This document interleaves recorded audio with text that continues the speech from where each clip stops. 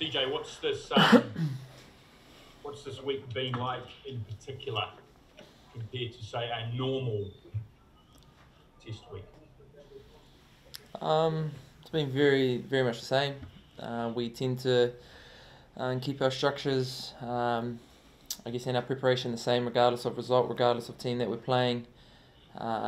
Big part of our environment is making sure that we improve on what we do day to day, and that's a way for us to, I guess, stay level, and we're not trying to react to performances of the past or excitement of things coming forward. If we can just keep our structures the same, keep our routine as close to normal as possible, for us that's a big reason or a big driver for us for our performances. Has it been hard not to let the time drag with that week off?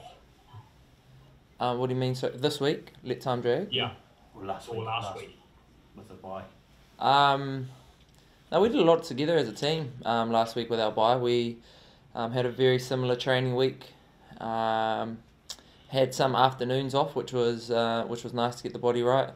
Had one extra day off where we would have usually had a captain's run, which was on a Friday, and then had a big Saturday game replacement, which is obviously a day that we would have usually played. So the structure of the week itself was very similar with some afternoons off, and that Friday was a little bit different.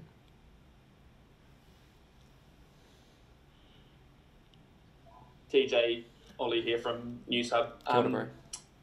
I suppose there's always pressure on an All Blacks team, no matter who you're playing or what your past results are. And I just suppose, given you're coming off back-to-back losses, maybe that pressure's heightened. Maybe you guys don't feel it, but is there a way you guys can kind of use that pressure to your advantage and kind of walk towards it to help fuel your performance, if you get what I mean? Yeah, I understand what you mean, but I still believe that the pressure we put ourselves under internally excels the pressure, I guess, media put on us or fans put on us. Our drive to be the best that we can be and the best in the world each and every day within this environment outweighs any external pressure I've ever felt. So, yeah, we're coming off back-to-back losses, but if we were coming off 17 wins in a row, I think the pressure we put on ourselves within this environment is greater than the pressure you guys can put on us as media, the pressure that our fans can put on us, or the pressure our critics can put on us. We're in this environment, and players are in this environment to excel and to be the best in the world, and that's what we wake up each day trying to do. Caleb, from your perspective, it was probably a bit of a struggle for the back line to get the attack going a couple of weeks ago. How do you think you can, I suppose, better help in that, or how can you see a little bit more of that ball to impose yourself on the Pumas, the way you have done all year? Probably just try and get my work rate up coming off the wing and try looking for the ball. That will be one way I can sort of inject myself into the game. But other than that, I think what we've trained and what we've planned throughout the week has really complemented everyone that's going to be out on the pitch. And so I think all of us are just excited to get out there and put a performance on that we'll all be proud of. Thank you.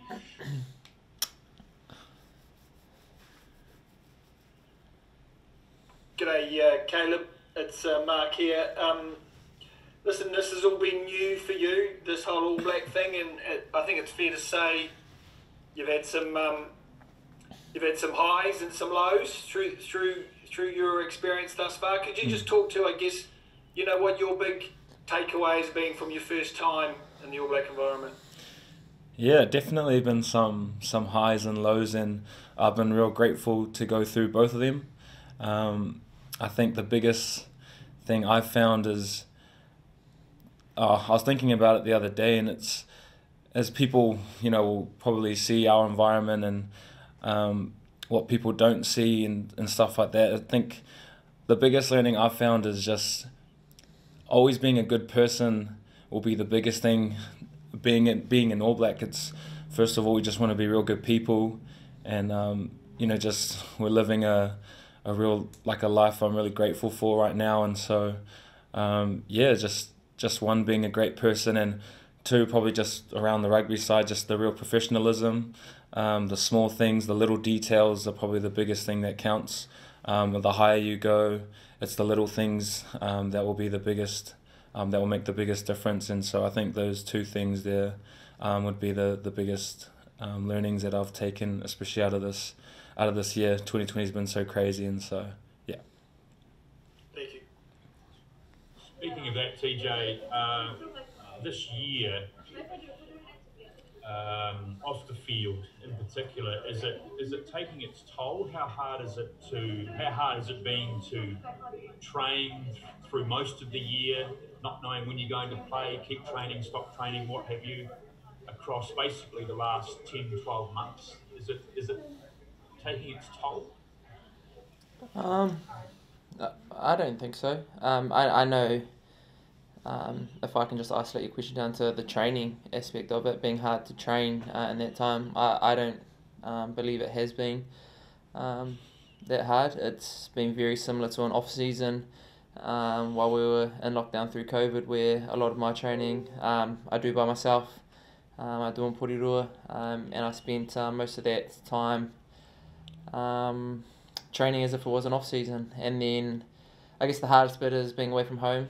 And not having family being able to come on this tour would be a big difference. But in terms of how the body feels and how I feel, I guess this time of year compared to other years, I'm probably more fresh physically at this time of year due to the lack of games that we played in that big part, the portion while we were through lockdown. We had a big bit of time off to get our body right to train and didn't play as much rugby at that time of the year. So probably more fresh now than I would have been if our test season was, or our whole rugby season was the same, a normal season.